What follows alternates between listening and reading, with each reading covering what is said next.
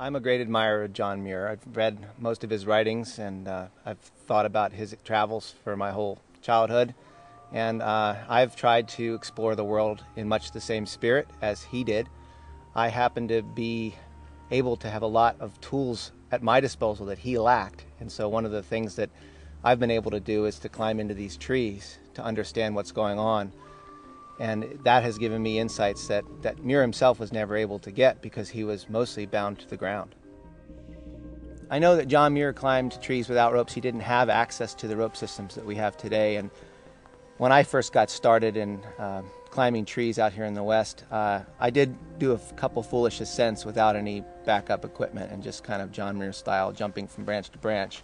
I wouldn't recommend it. I'm lucky to have survived just as he is. I've never fallen out of a tree. It's because I've been tied into it with ropes, so that's a huge advantage. I've had a couple situations where a line that I'd shot into a tree over what I thought was a sturdy branch turned out not to be over such a sturdy branch, and the rope had slipped. And so you're climbing up the rope through space and you find yourself falling, and then you hit, and that was very difficult. I'm excited about the big trees because there's so few of them left, in part. But even if you think of the larger perspective, how many species of trees are there in this world that have individuals that are at least 300 feet tall? The answer is 5.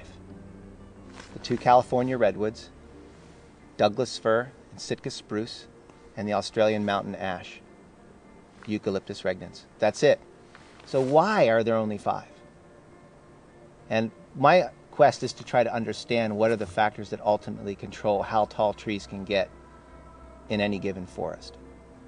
And at this point, we're standing amidst the tallest forest. It's dominated by one species, and they do extremely well in this very low diversity environment. So it's not so much for me about the diversity, it's about the phenomenon. What are the factors that ultimately control how tall a tree can grow to be? Trees don't grow from the inside out. They grow from the out out. They lay down a ring of wood across the whole surface of their body. And what we're learning is that as these trees get bigger and older, the rate of wood production at the whole tree level, like how much wood does this tree make, increases. And it increases through old age. So that in this forest right now, which is the world's tallest forest, the trees in this forest that are putting on the most wood are the biggest and oldest trees. The giant sequoias are probably the most amazing tree in the world. And the reason is because they're so huge for their environment. There are limbs in these trees that are 10 feet diameter. We were there in the snow this winter for a photography shoot to capture what it's like in the giant Sequoia canopy when there's all the snow. And we had feet and feet of snow fell this winter. And so there were limbs that were 10 feet thick with 3 feet of snow on them. Just amazing. We've seen fire caves in the giant sequoias, big ones that you could rappel into. Huge openings in these trees. Lots and lots of charcoal up there. There's epiphytic trees on giant sequoia. We've found epiphytic sugar pines growing on limbs. We had a 22-year-old sugar pine growing on a limb, and it had a ribes understory, the currant bush, growing on a big old limb. We've even found white fir growing on giant sequoia, oaks, 2 species of oaks. There's the hazels that grow on them. I've even found giant sequoias growing on giant sequoias as epiphytes. So those trees, I mean, because they get so big and they live so long, a lot of cool stuff happens up there.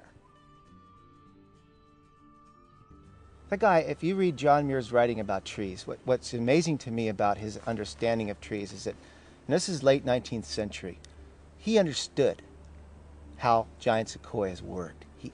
And coast redwoods, he had more limited experience, but he was here.